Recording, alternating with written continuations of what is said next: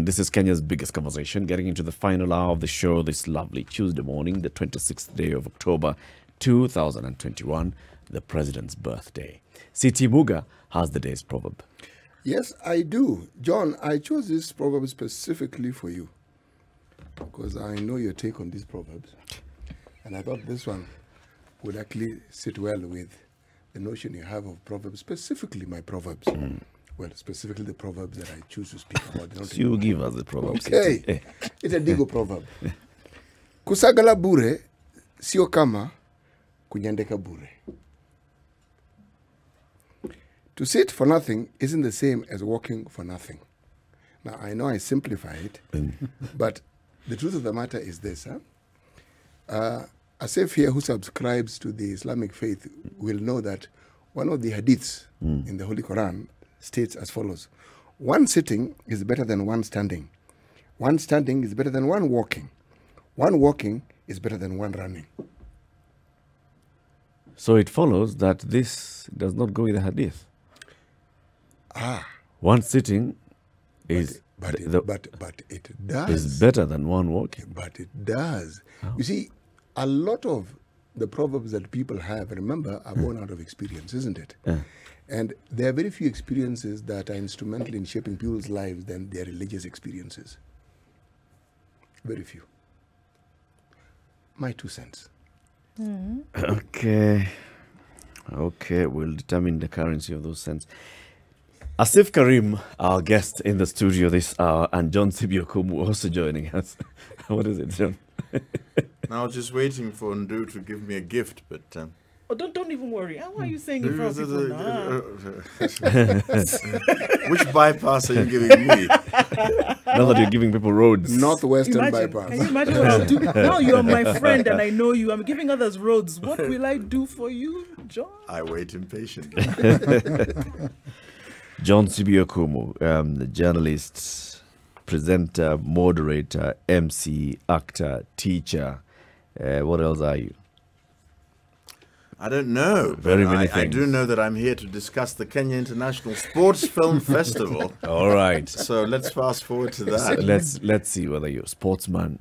I don't know if I've heard anything like that, but you'll tell us. And then Aasif Karim is the chairman of the Safinas Foundation and also the Kenya International Sports Film Festival. Let's begin with the guest. All right, so John, you're not a guest, yeah? Aasif, good morning. Good morning. Welcome to Kenya's biggest conversation, the Situation Room. Thank you. We call that the hot seat. And because you come in to talk about the Kenya International Sports Film Festival, this is not going to be a hot seat. It's just going to be a very comfortable one for you. Welcome. Thank you very much. It's a pleasure to be here. John, welcome as well. Thank you very much. So guys, start telling us about the Kenya International Sports Film Festival. Let's start with you, Karim. Yes, the concept of this started way back in 2013, 2012, when there was a documentary done on my family, which has contributed about 100 years since coming to Kenya in 1926, with now 3 generations have played international sports for Kenya. So as a tribute to my parents, I wanted to do a documentary for what has transpired and to honor what my parents have done and my grandparents.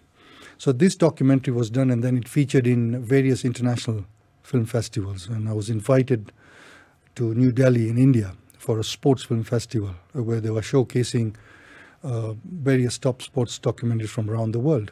So as we were watching the different sports film festivals, it struck to me straight there and there that these are wonderful, exciting, inspiring stories. But Kenyans have equally, if not more. So I said to myself, as soon as I launched the documentary and a coffee table book, that was a longer version of the documentary, I'm going to do the as a new project film festival. And so in 2017, after launching the book and the documentary, we then went into the project for 2018. That's when we had the first Kenya International Sports Film Festival, where we showcase and we get movies from around the world, submissions, and then of course we have the jury that go through it, and then we select about 30 to 40 top movies suggested by the jury, and then we also have panel discussions affecting sports in Kenya and globally. And so that's the concept of the 4 days of this Kenya International Sports Film Festival. This year is going to be the 4th one and the 2nd virtual since inception. Okay. And John Sibi-Okumu is the head juror for this year. What does that mean? Well, I'll go back one and say something about Aasif. I'll do the political thing of not actually answering your question, but saying what I wanted to say. Yeah, and then you come back. One of the things that I must tell you is that when I met Aasif, when he approached me, is that I said to him that one fine day I'd seen him in a public place and actually wanted to greet him and seek his autograph. Because we Kenyans are very bad at this. We meet Douglas Wakihuri in the street and we don't recognize them. But Aasif Karim, for me growing up, he actually played both tennis and cricket for Kenya. But I remember him in the days of the Morris Odumbe, Steve Tikolo. He took us to 3 World Cups and played cricket at a national level between the ages of 17 and 39, which if you've ever been a sportsman, you know, to sort of play rugby for Kenya from 17 to 39, he's no slouch. So anyway, he approached me. I think every film festival has to have a head juror, a chief juror, somebody who's the sort of public face rather of the whole event. And it was a great privilege for him to ask me. I tried to sort of wiggle in by saying I'd narrated and directed a few films of myself, and I've been in the odd movie, so I know the craft of movie making. But I just had a really huge jury that sifted through 1,410 films, so that were submitted through a sort of, you know, key in this, key in that. Right. A lot of them were sort of hoaxes. They were sort of, you know, my walk with my dog. Why not put it into the festival? Filmed with my phone on my sidewalk. Exactly. So there was a bit of that going on, but we managed through 3 levels of adjudicating. So one group of people just said, let's have these. Then another group of people said, let's, and working through features, documentaries, animated films, each and every category. And then it fell to the head jury, comprising 2 gentlemen from India, Binoy Banerjee from India, Amit Tyagi from India. We had Leila Hussain from Iran, and Taylor Sharp. Taylor Sharp. We've got to get it right. Is it Sharp Taylor or Taylor Sharp? Taylor Sharp from the USA. And of course, we had our juries here, our seasoned animators who took care of the animation category, because they're quite simply, I know nothing. And it's a very specified and rarefied field. So what's it meant to me? It's meant watching more movies at a trot than I've ever done in my life. Are these all movies about sports? Yeah. They're all movies about sports. Yeah, I think, when I give the head juror's report, there are also movies about what sport can teach us about life. So sports that I didn't know, hand cycling. You find somebody who wants to break a record by a stationary bicycle. You find a movie about somebody who wants to climb a really tall mountain. You find somebody who wants to run cross country up Mount Everest. And it is indeed an international, the big word here is international. I mean, we're not mucking about here. We, as a patriotic Kenyan, it's one of very few such. I think there are only 5 sports festivals in the world, and we've now joined, or Aasif will tell you more about the international fraternity. Right. But I don't need to tell our viewership that we're a sporting nation. Neither do I have to say that we have the, you know, wonderful people infrastructure. So it's just, I fell into it and I said yes immediately, because it's a way of putting Kenya on the map. And then, as I think it's interesting that you then have been able to pick up the sports aspect. But then, as you look at it now, what do you think this would achieve? Because sure, we have all these entries, people who are coming in, telling a story, you know, but specifically for Kenya, we've had the last 2-3 years where sports has tried to, really peek into the limelight, right? A lot more than it was before.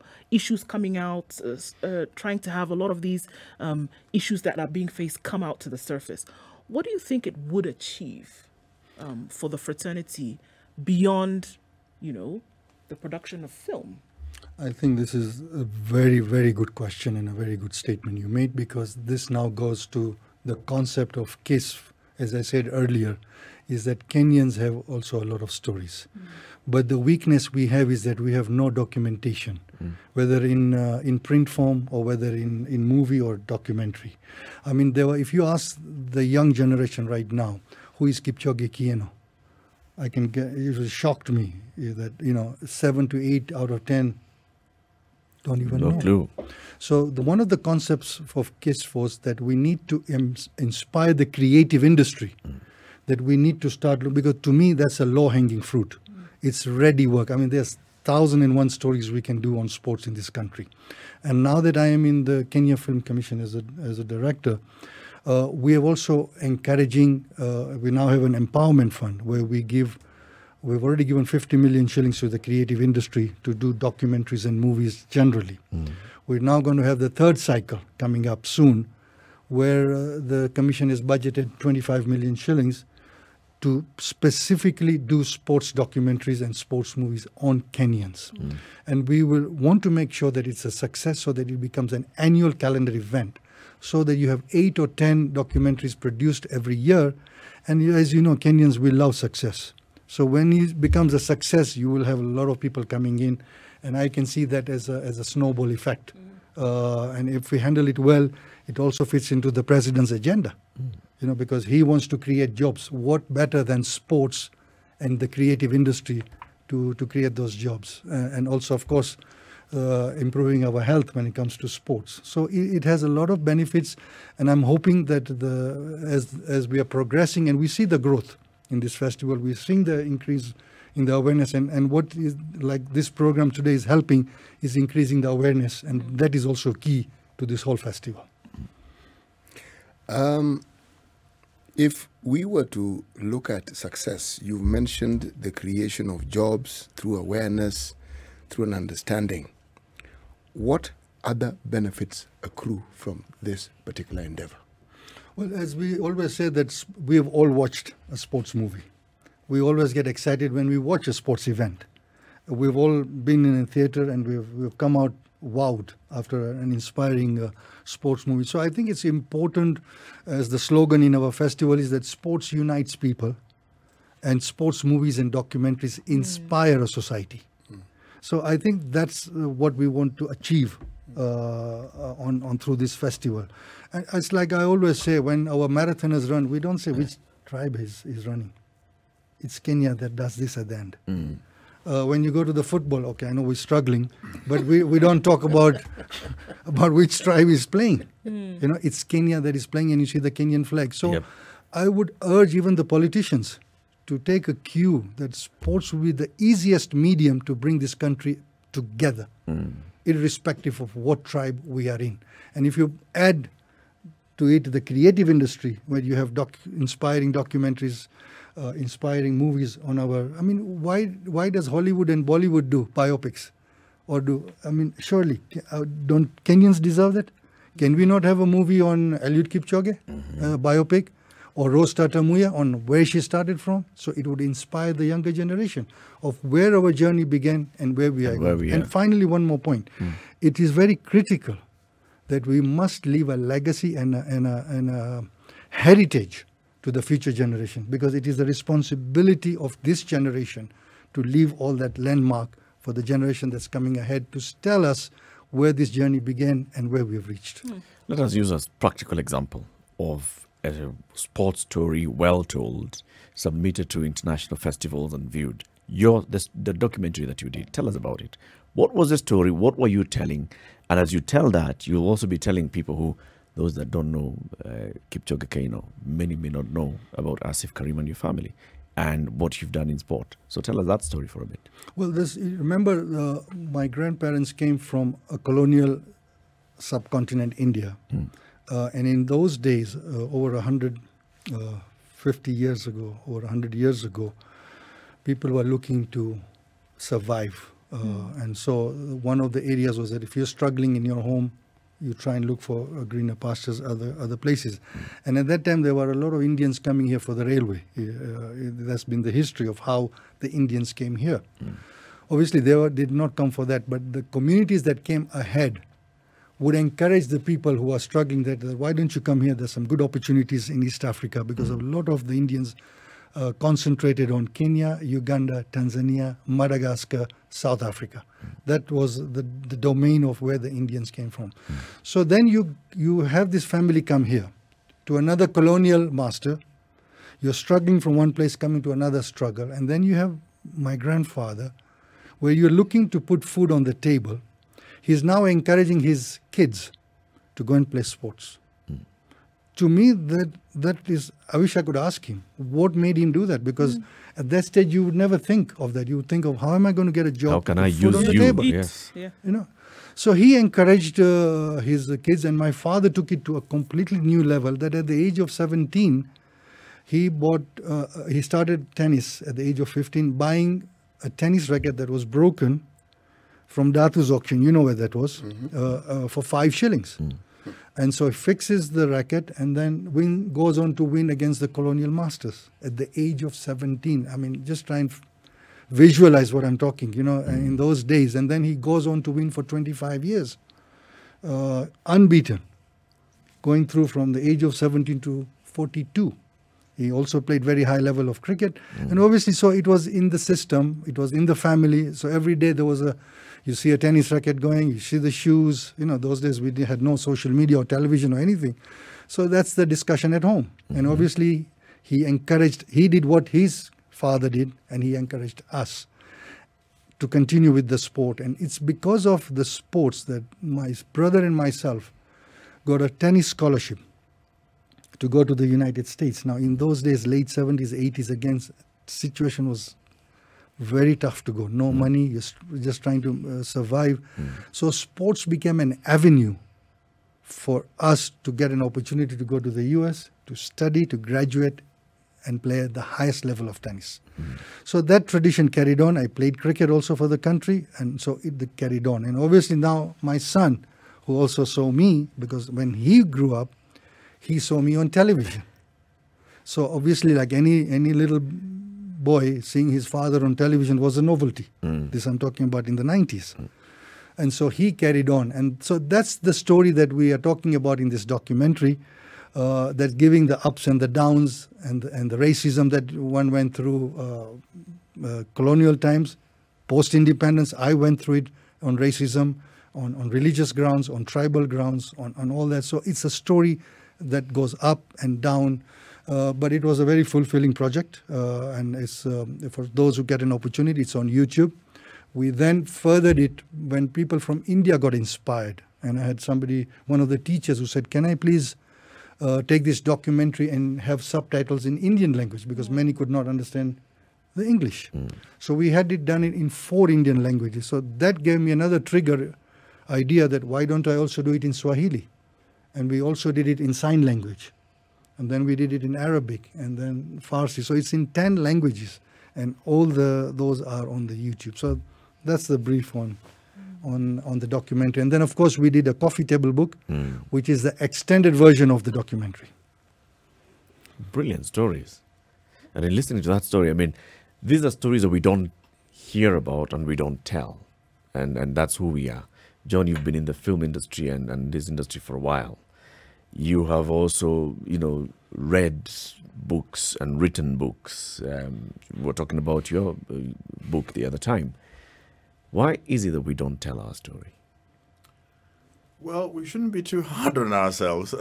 There's always there's this part of this narrative is why don't we do this? Why don't we do that? I really think, when I've been asked this question before, that we do enough within our means. I think that what people forget about the creative arts is that they cost money, they're expensive in any culture, they're not the preserve of the man in the street. You don't just sort of tap up in the UK and go and watch an opera. Neither do you make a 40-minute film which is Oscar material. But I think that on the ground, relative to our history, the 50-plus years that we've been running our own affairs and the exposure to these art forms, I'm not one of these, why don't we tell more of our own stories? Do you feel we tell enough of our stories? Sorry? Do you feel we tell enough of our stories? I think we do, but the idea is also the exposure, because I don't want to sort of, I haven't come here to sort of rubbish people early in the morning, but maybe later in the day. later in the day, maybe. But you see, for example, look at the avenue that we've got to show our films here. We'll be on Facebook, we'll be on a YouTube channel, and you go to Facebook and put in Kenya International and you're on. But let's assume that we've done a music documentary and we want to get that documentary on one of our major TV channels. You know, and I know, that the first thing you have to do is to pay to be put on. Sure. Okay, so John, then as you're talking about that, then if maybe it's not telling the story enough, but then perhaps in terms of support then to have those stories told is maybe what the focus ought to be, because I'm listening to the stories that I mean, goodness, I've never seen the documentary. Many people who probably have never. But then I've seen documentaries. I've seen documentaries of Babe Ruth out of the US. I've seen documentaries of Kobe Bryant. I've seen documentaries of so many people across the board. Again, why is that? Why is that? One doesn't know. It's a terrible question to ask people. Why is that? No, but this is the thing. They have support. The infrastructure of support is quite major. We have support here. If we were to run through the whole gamut of people who've given us support, and it's very bad to go the sponsorship way, but here's our little magazine for the month, because Aasif also runs a magazine called Sports Monthly, which he just to sensitize the young people about sport with lots of articles. And it's been running, I discovered from knowing him in the past few months, for years and years. But look at the people who, if we were to read them, and I hope I get it, we've got the Ministry of Youth, Safaricom, Beyond, the Kenya Film Corporation, KFCB, Niche, Ambassade de France, DFS, Aristocrats, Lady Fatima, Occidental, Media Pros Africa, Safinaz, APA Insurance, Executive Healthcare, Jaffrey, Starkey, CR, Signs. These are the future. I get because it. Because they are where the chums come in. That's my bit of shame for the day. Did they rock up to you and say we want to support, or did you have to go look for them? We had to go and look for them. Big time we had to go and look for them. We had to go and look for them. She's made a good point. The key here is our distribution is where we are stuck. Right. When you get all these productions done, now if you cannot take it out there, all that investment and all that money, I mean, you're absolutely right. It's a struggle right now in this country on a distribution level. Like this documentary was done, it was easier. In fact, people in India and Iran were more interested in my documentary. The breakthrough was in India. In fact, the breakthrough was in India. In fact, it was premiered in India, not in Kenya. So the distribution angle that we have needs to be looked at, and that's where even now the Kenya Film Commission, which is determined to improve the creative industry, we are looking at the distribution angle of how. But I think it's important that the media supports these things. Of course, I understand. That's my point, actually. If you're the media and you're supporting us, you're very nice. If in all these years we had actually gotten to a point where, let's say, KBC in all those days was the one that was telling your story and telling, so who are these Karims that we are seeing? What's their story? They'll be able to tell. Would have those stories, would have the stories of all the other athletes and sports personalities in this country done as stories, as documentaries, starting from that point. Indeed. We don't even have that much. Yeah, but the culture of self-criticism. We have a culture, Mr. Latif, in our dear country, where the headline story of every single newspaper on a daily basis has to be political. You'll never find a change that shifts to bumper agricultural crop in Wajir. You know what I'm saying? So this is Kenya's biggest conversation. It continues. In the room this morning is CT Muga Nduoko, Eric Latif, Aasif Karim, chairman of the Kenya International Sports Film Festival, and John Sibi-Okumu, who is here today as a head juror. You know, he's the boss. He's a head juror in this particular festival. The festival is going to take place virtually between October 28th and the 31st. I'm done. Now speak. I was just saying before I was rudely cut off for a break that if we're talking about giving the prioritization. It is a big topic. What are we as a young nation to prioritize on a day-to-day basis? Maybe some of these things could be considered luxuries, all told. I mean, they're very dear to us.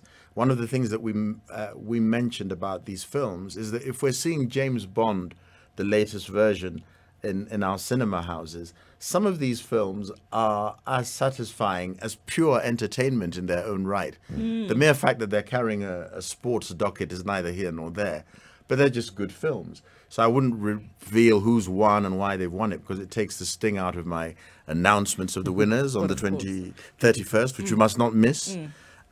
But they're good films. They're entertaining. So it's just a level of entertainment. But I think the prong that we're hooking onto is that maybe distribution, ways of showing what we've done. I don't know the mechanics of it, so I wouldn't criticize. I wouldn't dare go and tell a newspaper editor what to run as a lead story. I wouldn't dare tell a TV producer what to run as headline news. But I don't know the mechanics of it. Okay, so let me ask a couple of questions. You talked about 1,000+ entries, right? Yes. 1,410. 1,410 entries. And as if all of these are Kenyan subjects. No, international. No. On Kenyan stories. I mean. No. Okay, so they're cross-board. They're cross-board. They're cross-board. The Kenyan story, is, I can reveal this for the first time, is about a team that we take to Canada to play a game which CT has never heard of. Lacrosse. I have. Okay.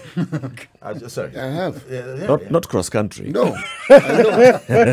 Lacrosse. It's a sport that they play with something looks like a big tennis racket. Exactly. But it's interwoven with some fabric. So you actually catch the ball. You catch the ball and run with it. Right. So there's somebody who created an NGO to sort of help young children. It's a British-made film, but this lady who came with these intentions to give a focus to the young of the sort that Aasif was mentioning earlier, we actually take a team. So yes, there's a film, a winning film from. Oops. Well done. There is a winning film. There is a winning film. There is a winning film from Oops. So if you could attract this number from around the world, so what couldn't you do? What couldn't anybody do with a little bit more time and effort in telling the stories? And I'm insisting on this because it has been the bane of existence for a lot of other countries in the world today who maybe don't have anything to shout about. And when I talk about this, they're not a world power, they're not dealing with geopolitics or other heavy things, but they become a force to be reckoned with because the resource that they insistent upon is something that other people would ignore, right? When the US was busy working on its politics, etc., they kept the population busy with Hollywood and sport. And look at the huge forces that they've become today, right? So if you could attract that much, how much more then could be done? Again, I mean, I think it's a crying shame that 17 to 39, those are 18+ years of your life basically playing for this country, right? 23. How many others are in that position today who have something that could? There are athletes that we find out about when they make the headlines. They won the Berlin Marathon. We don't even know who that person was, but people in other countries know who they are. Indeed. And why is that? They make the headlines. Keep on asking why, Ndu. You feel like a 5-year-old. No. Actually, it has to be a 5-year-old approach to this matter because 5-year-olds are inquisitive. The world is strange to them, and they are busy trying to. Strange thing. Because the other time when some of our athletes make the papers is when they are at starvation's doorstep. They are now not in their first or second youth, and it is clear they have no means of earning a living, and they are suffering. And yet, there are people who contributed significantly to bringing enormous glory to this particular country. Indeed. Yes. I call our sports, and I repeat every opportunity I get, and I'll do it now also. Our sports are the unsung heroes of this country. They are really the true ambassadors of this country. The glory that they bring to this country, the indirect tourism that they bring in this country. I mean, you just said we get so many numbers. So if I said we got 1,410 submissions from 104 countries, that means Kenya has been heard by 104 countries, by 1,400 producers and directors and people who are associated with them. So it tells you that the opportunity is there, but this is a work in progress. It's not going to happen overnight. As we say, it's a 5-year-old. We are now the 4th year. Our target is that by the time we reach the 5th year, this sports film festival, and I mentioned it to John, must be the Canes of the sports in the world. We are capable of doing it in terms of organizing it, in terms of the way we have done it even this year, and when you will watch it and follow it through. And we need all stakeholders to come in. You know, we have started this idea, but I don't want to own it. I want this to be owned by the country because it must be something that will leave a legacy for the next 100 years. And the legacy can only be lived if we bring in the correct people and structure it in such a way that it remains for a long time. But there's another prong here, whether you're suggesting that the world owes me a living thereafter because I've done something for the country. Maybe not necessarily. No, not necessarily me. I'm not being that flippant. But you're saying I am being that flippant. The idea is that okay, if you won a gold medal at the 1986 Olympics, wherever they were held, and so many years later you're in a bad way. What has happened in the interim? What are the structures that didn't allow you? I mean, he has professional skills. Somebody would say to you, Eric, do you have medical insurance? Are you covered by NHIF? Do you have these structural things? They've got nothing to do with the fact that you won an Olympic gold medal. It has everything to do with shortcomings with the structure, national health. It's a bigger thing. I don't think that our athletes, and if you're an athlete who takes to the bottle and drinks excessively, then obviously that's going to bump you off at some stage. To bump society at large for your plight is a facile way of analyzing a social problem. No, let me ride on what he has just said, and this is where the whole crux of the matter is. That we as a nation have not taken the seriousness that it deserves what sports has done. And I'm talking from the top. If you look at the historical records from the government side in terms of the ministry, we do not even have a ministry of sports as a standalone ministry. Right. You look at all successful nations in sports, they have a ministry of sports on its own. Yeah. But more importantly, we must have the right person managing it. You can have a ministry of sports standalone, but you have somebody who has no clue other than knowing the spelling of sports. We have a problem. I mean, it's in public domain. So it's very critical that we need to be critical to ourselves on that matter from the leadership. That they've set us up, Aasif, to come and criticize. Now our trip home will not be a gift, but a burden. John is stuck on this word criticism. Yes. Okay? No, this isn't criticism. Yes. This is what you call an honest discussion. Objective discussion. Yes, because in all honesty, if the people who head the sports ministry were clueful as opposed to being clueless, okay? The discussion about our athletes would be completely different. Indeed. But let me add something. I wanted to say this. Now, as a former sportsman, I interacted with some of my colleagues, which very sadly right now are struggling. Now, I always say, as a businessman, as somebody who's had the opportunity to exposed education-wise and many other things, is one thing to make money, but it is another thing to manage money, which is much more difficult. If you ask all of us around this table, managing money is much more difficult. So what am I saying this? When our athletes do represent this nation, they must also be educated on how to do other things other than life. But remember, a sportsman's life is this many years, but he's got this many years to live. How is he going to manage those many years if this is not firmly put in perspective? In this objective conversation, if you go to Eldoret town the number of high-rise apartments that belong to gold-winning medalists is a village in itself. There are the great mass of our athletes are doing very well, thank you. And that's if we're having that could also be part of a problem. yes, That, you know, just because you have come out of Kenya, you've come out of Itan, you've gone and ran and come back, and you have some money, the only thing you can invest in is what you've been exposed to, what you've seen others doing. Invest in real estate, buy a piece of land, put up high-rise apartments. Now, the next thing about making sure that those apartments work, you find an athlete has gone and opened a hotel. They are not in the business of managing a hotel. They have no clue how but to Eric, manage you're a hotel. suggesting that there should be a body, that the Kenya Athletes Guidance Association, that guides people on what to do. CT. Yes. Why not? Yes, that's Absolutely. exactly what I'm suggesting. You know And why? you would head it, do?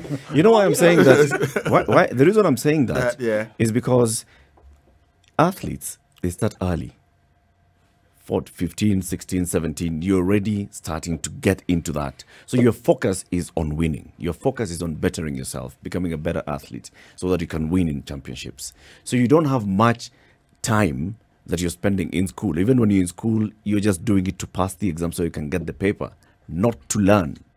Now, if we don't have a structure that actually supports them and prepares them mentally and financially, this is what will happen to you. Where does once such you a start structure winning. exist elsewhere in the world? We're talking about benchmarking. We talked about all these countries. Tell me one country that has set up an institution to manage its athletes. The country hasn't set it up, but the industry exists. Yes. And it's that same industry that as? manages our athletes. You'll find professional coaches, professional trainers, and some of them are even business managers. So they come in and they start managing you from the very early. So when kids go into the sports academies, let's say in the UK, and they've joined a football club, it's a young 9, 8, 10, 11-year-old. That child is being managed by a system that's already been set up by the industry. But it was encouraged. In this country, we need to get that encouragement. And that's why I think the Ministry of Sports comes Big in. topic, Eric. Big topic. We're having objective conversation. Sorry, I'm the guest who's become the naysayer. No, it's not uncomfortable because many of our athletes, we read the papers at 60 bob a day. They're managed by outsiders. They're managed by outsiders. Yes. They're the ones who link them to things about drug taking and everything else. It's not Jim Otieno or Sam Kariuki who's managing these guys. Why not? I don't know. Precisely, because it's not just a question of managing their lives. The sports management is an entire industry. It is who gets you this gig, who puts you here, who gives you these endorsements. It's as I said, it's an entire industry. Now, I'm just saying spread the blame game. no, it is again, John, it isn't blame. It isn't blame. You see, many of our athletes, perhaps one doesn't hear of the serious problems that they later encountered in the years in the years when they were now advancing and in age. It's because they were either employees of the prisons department, the police department, Right, a structure. The military. or the military. Right. So when they stopped running, they just continued with their Their work job. and they retired. Now, there is a new cadre of athlete who doesn't work for the government. It doesn't kill us to have a safeguard so that the very thing that you're saying foreigners do, Kenyans can do it, for heaven's sake. Of course they can. What you say is true about the athletes, and you're talking about Eldred. It is true. Literally every tall building, when you ask, you'll be told it's owned by this athlete and it's owned by the other. Now, that is a new generation of athlete who is actually has their affairs being managed. So it's a good thing. So even when that person stops running, you can say they have something to fall back on.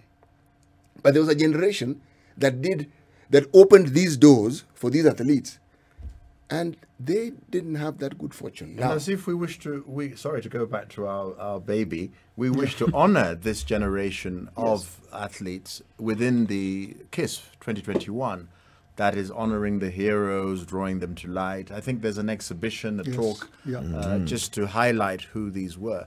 Because again, apart from showing the movies, there are a series of panel discussions which were going to be part of that. It's a long, 9 to 6 every day festival. So we're discussing mental health, we're discussing, not we, I'm not Drugs. part of the panels, but people will be discussing. So I think, again, to go back to the idea of efforts being made, I think KISFF 2021 is going to allow Kenyans to focus on their sport. To have those Yeah. conversations. And they should take the opportunity to, it's a long day, 9 to 6 every day for 4 days. Yes, I to mean, there's watch some some many of it. days. Sure. Absolutely, I think it's a great opportunity. I mean, some of these things that we're talking about, there's, I think springboards have already been erected from, what you've done, Aasif, and just looking at opening up the opportunity. You're saying, okay, can we come together? Can we see from what you'll be able to do over the next couple of days and see the possibilities that are there, and then grab them and run with them? Indeed. Well, as I said, it's a work in progress. There are a lot of good things have happened over the. I'm very optimistic that things are going to improve. I'm not saying we have not done it, but we want to do better. We want to keep growing, and that is the essence of life. That you want to keep growing and improving yourself, people around you, so that you leave a place better than what you found. Right.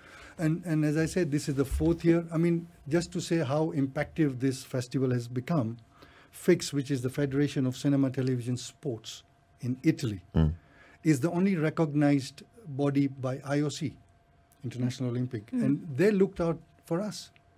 I didn't even know such a body existed. And they said, you are doing a wonderful job. It's Africa's premier event.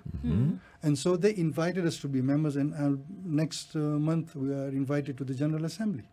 So there again, more opportunities are going to come up where you're going to meet producers, directors of sports movies. The International Olympic is going to be involved. So I can see a lot of good things happening ahead. And as I said, for those who would like to associate with us, they're most welcome. I mean, we are an open door. It's not something, as I said, I may have initiated it, but it should not remain with me. You don't It want to should own remain it. with me. No. It needs to move forward. There's something that you mentioned earlier about distribution. That our challenge has always been distribution. So people are thinking of creating this content, but they just don't know the channels on which to distribute. Any movement on that front? Well, again, as I said, that's a huge challenge that we have, not only for sports, but even at the Kenya Film Commission, we do discuss that at Mashinani level, we are trying to advocate for the creative industry to grow. Even when you do the productions here, our distribution network is very challenged, it's very limited. Like John said rightly, you go to a media house, the first thing they'll tell you, weka chums, before we even think of even airing. So that's an area that I think the media needs to come in. They need to really come in whatever way. And as she rightly said, how can we work together? So, one could be co-ownership. Right. So that if for example, if KTN came in with a movie and say, all right, we will do the distribution along with you, and whatever income comes, we share. So it becomes a win-win situation, and we are empowering one another. But there's been some movement, though, in that direction, in terms of media outlets thinking and commissioning productions. So far, it's all on the entertainment, mini-series. But I think it's also developing into doing biopsies, doing stories, reality TV, and commissioning people and telling them, you can create content, we will buy it, we will put it on our platform. So I guess it's a good direction that's been taken. The thing would be for people to see sports documentaries and sports stories as another genre. Indeed. Because still, I think the creative industry in the country is still thinking on, all right, so I've been given an opportunity to create content and put it on, say, Maisha Magic Plus. And the content that I'm thinking is, okay, so John, you're a good script writer, so let's create some drama series that we shall put here. Maybe something else would be John, who's this experienced, thinks, how about we tell the story of this and that athlete or sports personality? Indeed. Challenge to you. Taken. Challenge. Taken. Saizi. Okay. To start immediately. Start immediately. So Aasif, as we conclude, Yeah. the film festival begins on the 28th, that's 2 days from today, up to the 31st. What happens in those days? Well, the viewers can follow online. It's going to be on our Facebook page and on the YouTube channel, Kenya International Sports Film Festival, KISFF. Okay. So we're supported by Of course, in live streaming, internet is very important. So we have a fantastic support from Safaricom. So we expect it to be a very solid, steady live streaming. And it'll be as John said, I mean, he's gone through all those movies. I've gone through some. I mean, there's some phenomenal, exciting, inspiring stories, and some sad stories also through sports. So I would urge to all the listeners to follow this. You will enjoy those 4 days. And there'll be a lot of good discussions also on the creative industry and how, for example, we're discussing animation in sports. Because animation now has become a $1 trillion industry. So how can animation go into sports? Sports biopics, drug problems. By the way, we're also getting Ferdinand Omanyala. He's going to be having an exclusive interview with Milton Nyakundi. Nice. So that's something exciting to listen to. And so all the information is on our social media pages. Go on our website and you'll pick up the program. Is there going to be like a gala night? Well, unfortunately, main night where John comes inside dressed in virtual. You don't know what virtual means, Eric? What's happening to you? So does gala mean that you cannot have it virtual? A virtual gala night? Yes. Drinking my whiskey on air. Okay, sour. Yeah, well, the first 2 years we had it with the gala, but since the COVID restrictions, virtual will be the way, all the way. Okay. And we're hoping next year, God willing, if things go well, then we have a hybrid. We'll have a physical and a virtual. But remember, and we realized how virtual played an important role. As much as COVID became a problem, it became a blessing in disguise for our festival. We had over 25,000 followers. Great. Over the 4-day event last year. Whereas you ask Kenyans to come to the theatre, you would have to be doing short of begging them to come. And you would hardly get 50 or 100 More people to coming there. So virtual has been a blessing. To give viewers something of the scope, I think maybe it will be on the 31st, the last day, from about 6 o'clock, when the winners will be announced. Okay. So the appreciation of the international in KISFF will become clear when you see just, which films are coming from where. Great. And it's from all over the world, really. Thank you guys for joining us. I just want to add one more thing. I just want to compliment John. In 15 seconds. In 15 seconds, he's done a wonderful job as far as the head jury is concerned. By getting He's them taken on it to SpiceFM. He's taken it to a new level, what I've in done. new thinking. Well done, John. And I want to thank you guys for giving us this opportunity, for sharing this information. And I'm hoping that the listeners have learned something today and we can take this to a new Indeed. level. And thank you for coming. Aasif Karim, chairman of the Kenya International Sports Film Festival. And head juror, John Sibi-Okumu. Asanteni sana. This is the Situation Room, the only way to start your day.